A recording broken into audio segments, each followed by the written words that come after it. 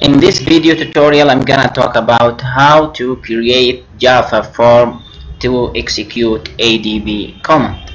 So first of all, I'm gonna create new project. We select new project, then Java, then Java application, then next, ADB4. This is the name of the project, then finish. Now the project have been created successfully.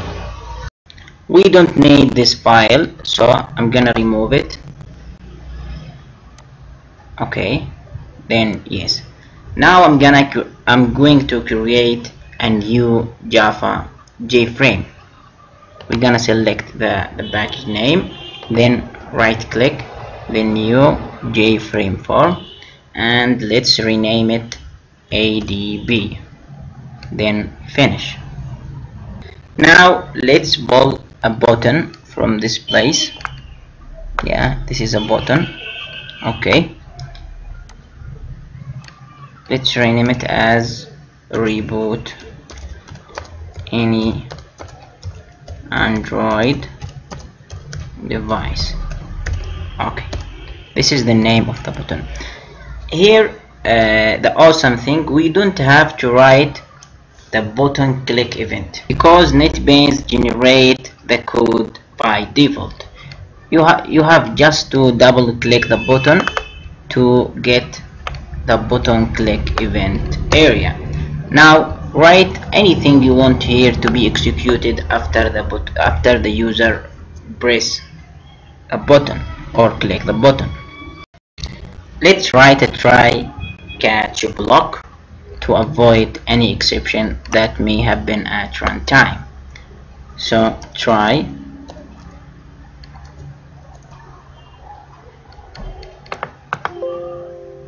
then catch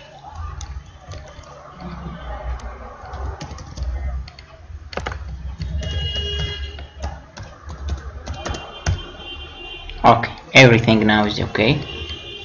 I think I have a syntax error here, exception.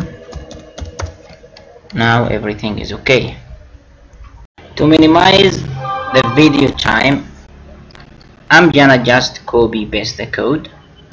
Okay, this is the code which will execute ADB command, any ADB command.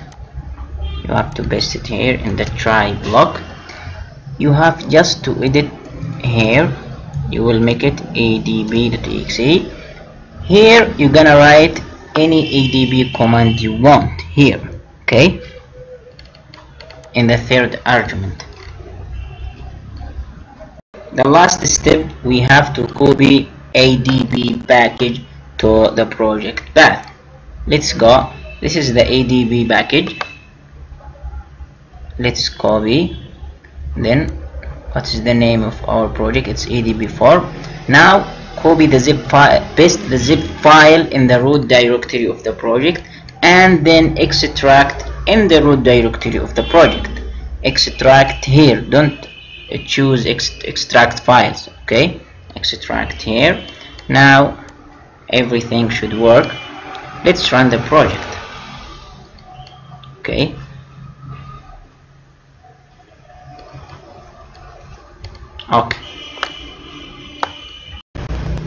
okay, here we have powered on Android device. Let's click reboot any Android device.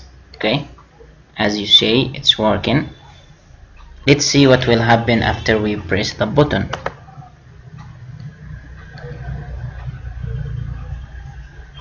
It hangs. We should not rename this file as adb.exe. You have to keep it cmd. Okay, now let's try again.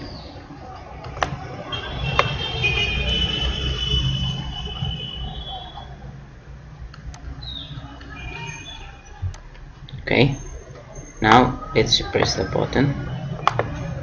Yeah, okay, now the device is rebooted successfully. Okay, I'm gonna put the source code in this video description. لا تنسوا الإعجاب بالفيديو والاشتراك في القناة تشجيعا لنا لنستمر بنشر المزيد إن شاء الله.